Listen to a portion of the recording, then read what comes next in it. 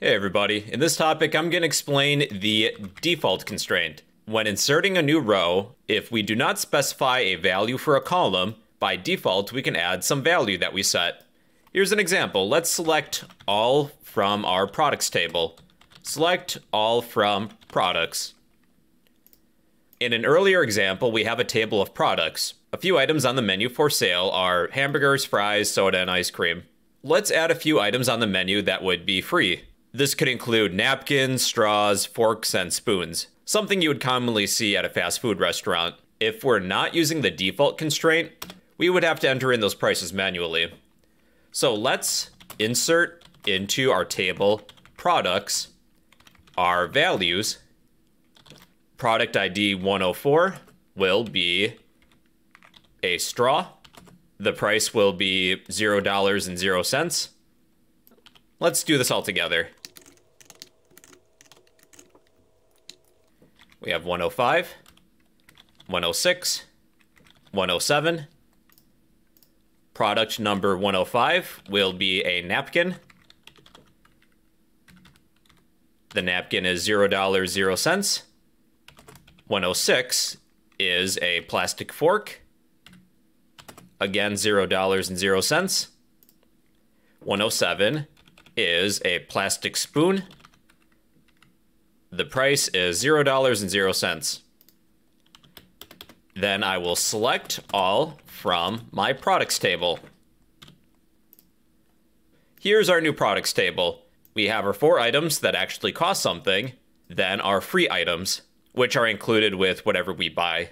In place of explicitly stating a price, one way in which we can make our lives easier, if we're adding a bunch of free items to the menu, we could set a default constraint, where if we don't explicitly set a price, the price will default to be 0, it will be free. So I'm going to undo everything that we just did. Delete from products, where product ID is greater than or equal to 104. And then we can execute that statement. If we were recreating this table with the default constraint, we would type create table, the name of the table, products in this case. At our columns, we have a product ID. The data type is integer. We have a product name. The data type is varchar, and I forgot what the size was. Looks like 25. Then a price, which is a decimal, max digit size of 4, precision of 2. Now let's use the default constraint. After the column you would like to add that constraint to, type default, then some value. I will set the default value to be $0.00. Or you could just say 0 too, that'd be fine. You would just add this constraint when creating a new table. However, I do already have a products table, so this technically wouldn't work because that table already exists. Now, to alter a table to include that constraint, you would instead type alter table, the name of the table, alter the name of the column, price, set, default constraint, then the value, so 0. And that appears to have worked. Let's select our products table, select all from products. Then we will insert some new rows. Insert into products, then our values. So we had 4 rows.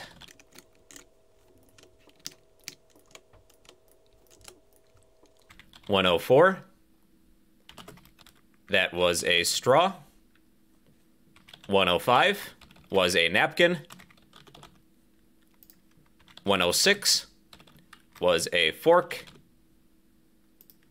$107 is a spoon. Then finish the statement with a semicolon. So, since we set that default constraint, we don't need to explicitly list the price. But we are missing one thing though. When I execute this statement, the column count doesn't match. So when we insert into products, we will list what we're inserting explicitly, the product ID and the product name. After our table name, within parentheses, type product ID, then product name. Now this should work. Yeah, and here's our products table. With our 4 inserts, all of the prices were set to 0, and we did not need to explicitly state that this time. If you don't specify a value, you'll use whatever the default is. Here's another example. I think you'll like this one. Let's say we have a table of transactions. After inserting a new transaction, we will insert a timestamp of when that transaction took place, and that timestamp will be the default. Create table transactions. At the end of this topic, we will delete this table, so don't get too attached to it. We will have 3 columns. Transaction ID, which will be of the data type integer. A transaction amount, let's just say amount. The data type will be decimal. 5 digits, precision of 2 is good. Then a transaction date. The data type will be date. Actually, let's make this date time. I'd like to include the time of when this transaction happened. Now for the default constraint, after the date time, let's add default, then the now function. We don't need to explicitly add the date and time. That will be done automatically, which is kind of cool. So I'm going to create this table. Let's select all from transactions. If we're going to insert some values, we'll need at least a transaction ID and amount. The transaction date will be included automatically. So let's insert into transactions some values. Let's do one at a time. The first transaction of the day will have a transaction ID of 1, I suppose. A customer came in and bought a hamburger and a soda for a total of $4.99. Then we do need to list the transaction ID, then the amount. After our table name, add transaction ID, then amount. So let's run this. Yeah, cool. So there's our transaction ID. This was order number 1. The total amount was $4.99. And we do have a timestamp of when this transaction occurred. So the second order of the day will be for a total of $2.89. And that happened at this time.